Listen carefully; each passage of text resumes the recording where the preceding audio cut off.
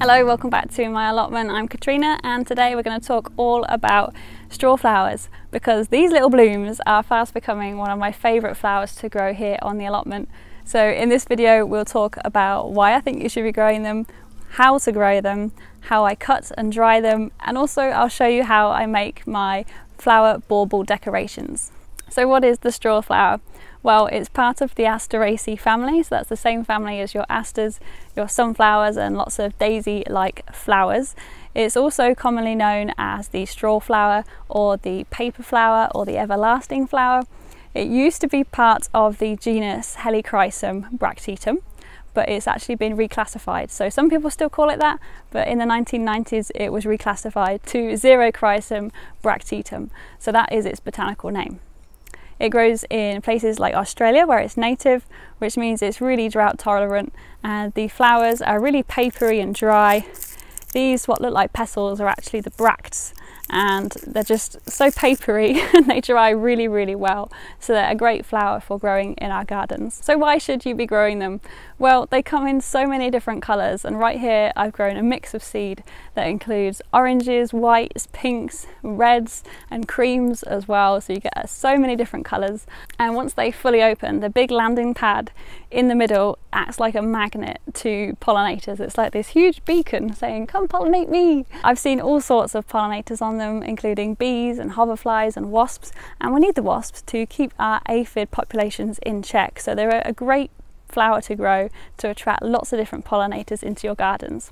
They're also really quite easy and cheap to grow from seed, and the strawflower is a very popular choice for florists because you can cut the flowers, dry them, and then make dry flower arrangements, which are especially great in winter because they keep that intense colour throughout the winter months when they're dried correctly. So you've got this big burst of floral colour in the depths of winter when you really, really need it. They also bloom for months on end. I think I had my first blooms around early July, and as long as you keep deadheading them, I'm expecting these to bloom right into October or when we get the first frosts. These are not winter hardy for us in the UK. If we get a frost, it'll kill them off. But they do cope with quite cool temperatures, so they may overwinter in your area if it doesn't get too cold. Strawflowers are also really easy to save the seed from, and this is a flower that I deadheaded a while ago. I've just found it on the floor actually, and you can see that it's gone to seed and they're all there on the surface. Similar to how a dandelion would spread its seed, it disperses by wind, which is why it has these little parachute like sails that help it transport in the wind, and I can see a lot of the seeds down in the bottom there.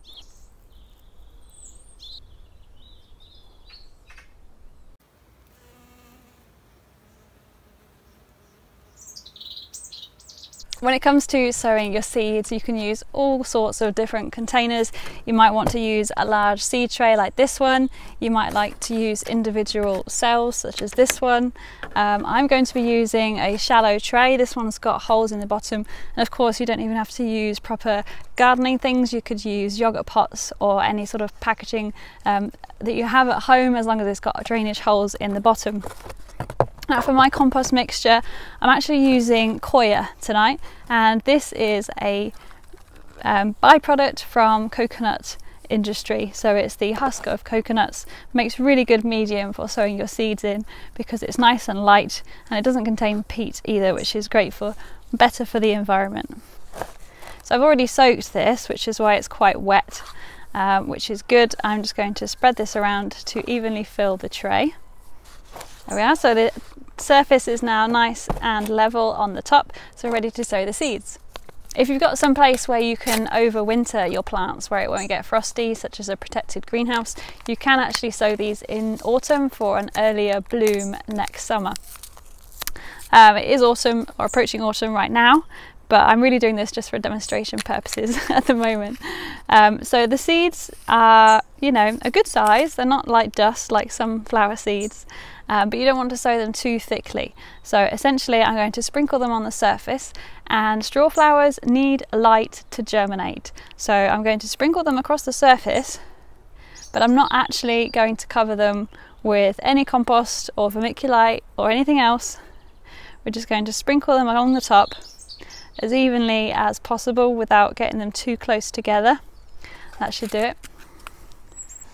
What I'll actually do next is fill this tray underneath that doesn't have any holes with water and just give it a little bit of a water bath, and what that will do is the water will seep up into the compost and just give it a nice soaking, put it all together, and those seeds should be germinating in no time. As long as they're kept damp on the top, that should be enough to get them growing. And then once the seedlings are big enough to handle, I would then transplant them into a bigger pot. Now it depends what size you're working from. If you're growing your seedlings in a cell tray like this, then you might just want to pull out 1 or 2 if you've got quite a few growing in each cell. But for me, I prefer to move them into a bigger pot, such as this 9 centimetre square pot, and then leave it in this until it's big enough to withstand being put outside. So once the risk of frost has passed, that's when I would plant them out. I'd usually sow them at the beginning of April, about 6 weeks before the last frost date, and then plant them out around the 2nd week of May. So that is how I sow them. It's very simple, and you could also perhaps direct sow them once that risk of frost has passed, just by sprinkling them on the surface of some damp soil and then making sure that they're kept wet, and they should soon germinate. When you're planting out your plants, I like to give mine a good spacing of about 12 inches, and then when the plants are about 9 or 12 inches tall, I'll actually just pinch out the top. Pinching out the growing tip encourages a more bushier plant that's going to stand up to the wind, and you'll also get more flowers and just be a much more sturdier, stockier little plant. I've stepped back so you can see how I'm growing them, and this year I've got them in a rather shallow raised bed, so they've gained a little bit in height, but usually they'd grow to about 70 centimetres. And you know what, I find they're really low maintenance. After I planted them out, obviously I made sure they were watered in to get their roots really nice and established, but other than that I've just kept on deadheading them, and that's about all that they require. We did have a few windy weeks in the middle of summer, so I did go round and use these natural sticks as stakes just to hold them in place so that they didn't rock around too much and snap and break in the wind. So I've given them a little bit of support in that regard, but otherwise, you know, I haven't been feeding them. I find they're really low maintenance and they just look after themselves.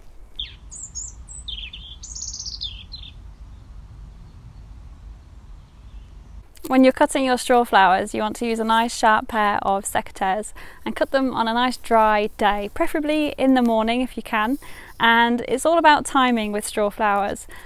Sometimes you want them when they've opened just a little bit, and sometimes you might want them when they're still fully closed buds. Some people don't really like them when they're fully opened, so you may want to cut them before they've fully opened and showed their centre, but I don't mind. I like a little bit of both, so I just cut them when I'm ready. I find that when I'm making my bauble decorations, it's actually quite useful to cut them when they're still quite small, tight buds. That way you have a mixture of different sizes that you can work with, because sometimes you need a little bit of variety. You may notice that I'm actually cutting them with very small stems, and that's because I want to get even more flowers. I'm not using these for bouquets. I don't really need a long stem, so I'm cutting them quite short, but if you want nice long stems, by all means go a little bit lower. Now it is worth remembering that when you cut your straw flowers, they will open up some more when you dry them and store them. So this will have a few more layers open up, but this is perfect for picking right now. It's also got a little bud there on the side, and that's fine because I like to have a mixture of different sizes. Now where you make the cut depends on how long you want the stem and how many more flowers you want, and if you prefer more flowers over a long stem. So if you're flower arranging, you might want a nice long stem, which means you would probably cut it about here. So that is where more flower buds will eventually come out from. So you can make the cut right there, like so. But if you're not too worried about the length of your stem, equally you could cut it right here, or you could cut it right here, or you could also cut it right here. Just above that leaf node is where you'll get more flowers coming. So it's entirely up to you on how much you want a long stem, or if you want more flowers.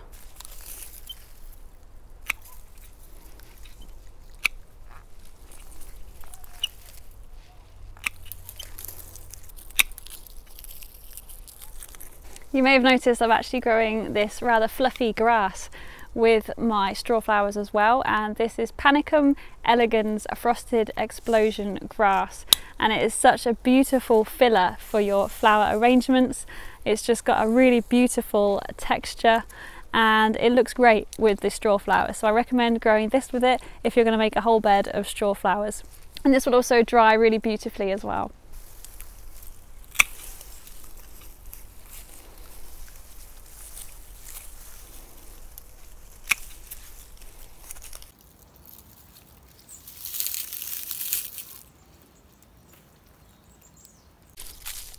To prep our strawflowers for drying, what we're essentially going to do is create a little miniature bouquet that we're going to suspend upside down. But when you're drying flowers, moisture is the enemy, and it's important to remove any moisture at all, which means we're going to first get rid of all of the foliage from the flowers. So I'm just going to strip that off with my fingers, because we don't really need the leaves. It's all about those really bright, colourful flowers. So we just pull all the foliage away, leaving a nice clean stem. Obviously my stems are quite short, but that doesn't matter. You know, if you're flower arranging or you want a nice long stem, then you might have a little bit more foliage to remove. So for my bouquets, they're only going to be miniature little posies of about 8 or 10 flowers. And these are all still quite small, because for my bauble project I like to use quite small blooms. Now that all of the leaves are removed, it's time to tie these into a small little posy. So what I'll do is take about 12 inches of string,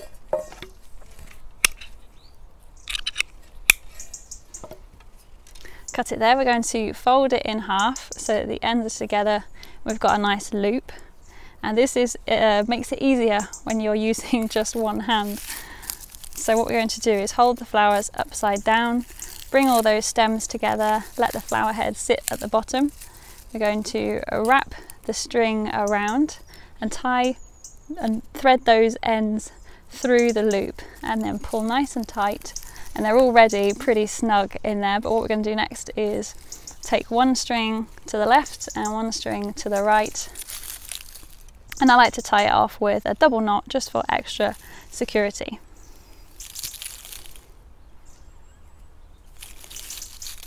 Now I'm not going to tie these ends just yet, because we're next going to move these over to our little drying station, and then you can tie it onto a rail, a post, a bar, wherever it is that you're driving your flowers.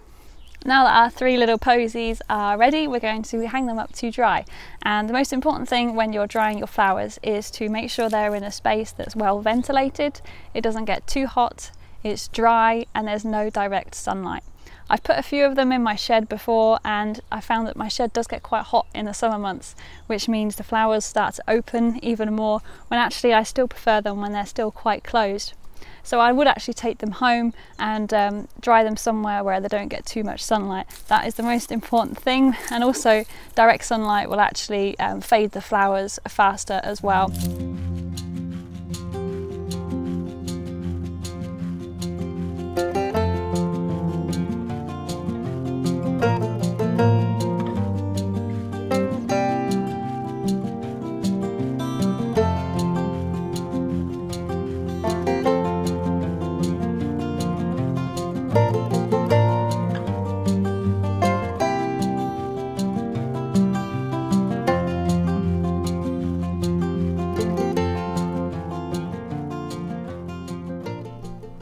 These are some of the materials that we'll be using today. So I have a glue gun with some glue sticks. Of course, we've got the strawflowers, pair of scissors.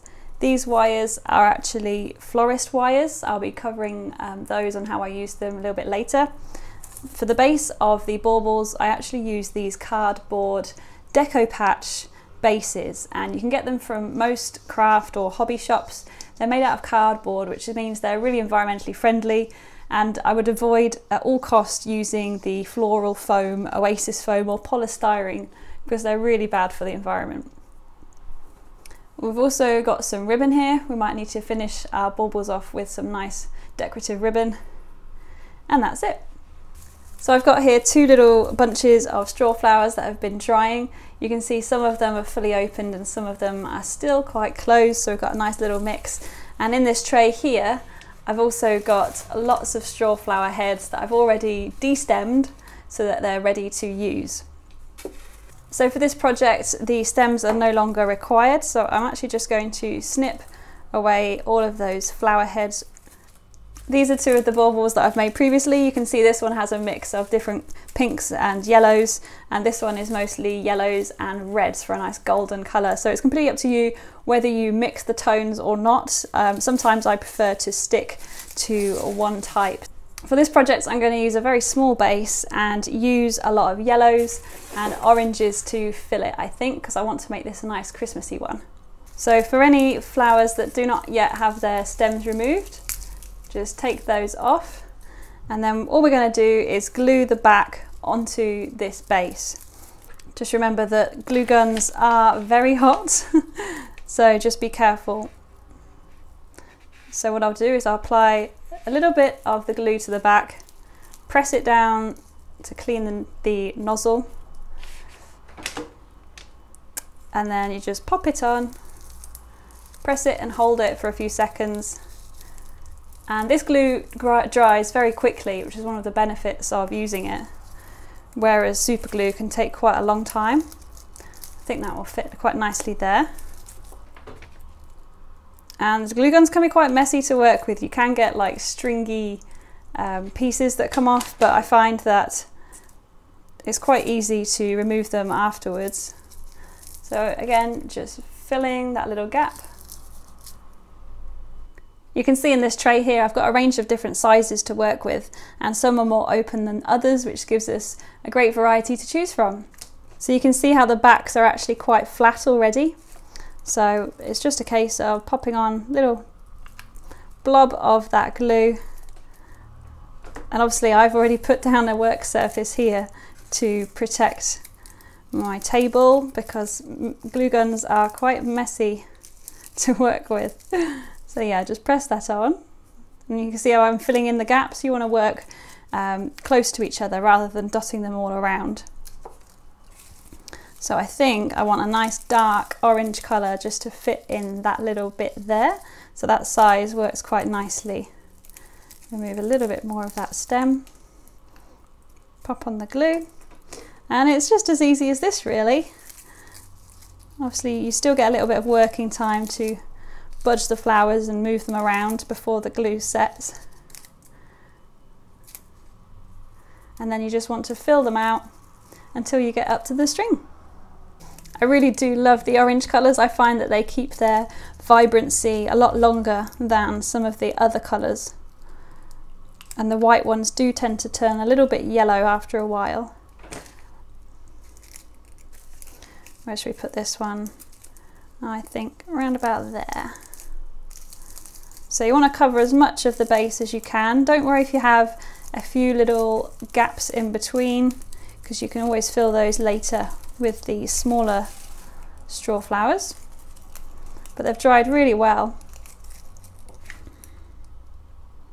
As you can see, it does actually take quite a few flowers to fill even this very small base. And I probably would get through a couple of glue sticks as well. But these are going to make fantastic Christmas decorations. Imagine this hung on your tree, and you can always give them to your friends and family as well. So you can see we've already nicely filled it out quite well. I do find that when you get to the top where the string is, you may or may not have a string already attached. So if you do come to the point where the string is, I find it's better to have a couple of big ones either side rather than lots of small ones, because then that helps disguise the base of the string much better.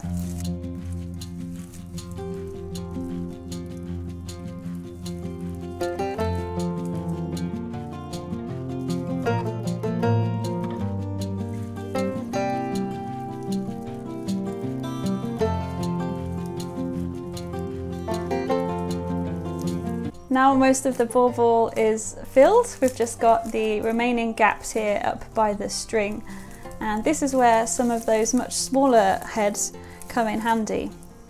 like this one here. It's much smaller in size. Still got a nice flat base to work with. And we can just fill in those little gaps with the smaller straw flowers. So I've got a little hole there and I'm just going to pop him in. Like so. And we've just got a couple more down here and then we're almost done.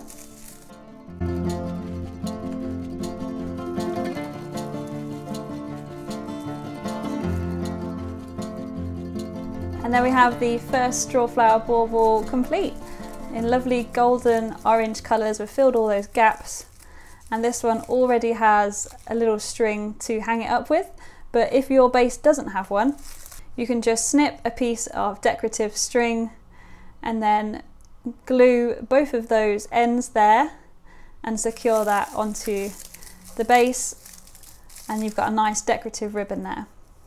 Another way that you can make a hanging decoration without using glue is actually to use these little open-faced baubles or terrariums. I think they're sometimes used to have air plants in them, and you can just stuff them full of your little straw flowers, and that'll make a nice colourful little hanging decoration, and it's so quick and easy. And these would also be great to give to your friends and your family. And there, look at that, how beautiful. Now you can see that this flower here is already quite open, so it's not ideal for using for our strawflower baubles, but what we can do is attach it to a wire. And this is a little trick that I found from, I think it was Zoe at Swan Cottage Flowers. And if you take a florist wire like this and just fold it in half, and now we're going to poke those ends through the centre of the flower. And what that will do is it'll give us a much stronger, more flexible wire or stem to work with other projects and little arrangements. So I'm just going to poke these ends through the centre here. Obviously watch out for your fingers. There we are.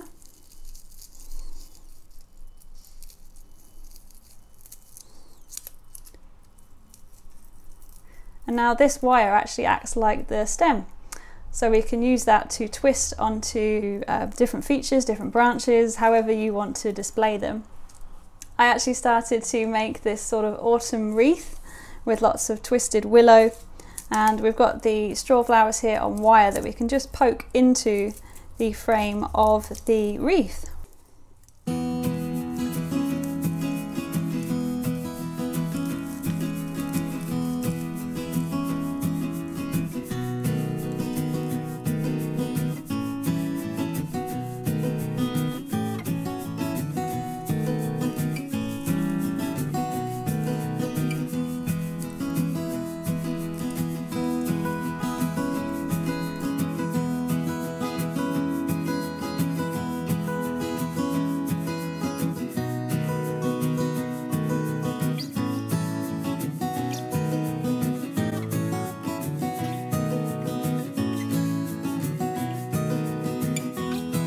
Over time, your strawflower decorations will inevitably lose some of their colour and vibrancy, but to prolong that colour for as long as possible, keep them out of direct sunlight as much as you can and away from any heat sources such as your radiators.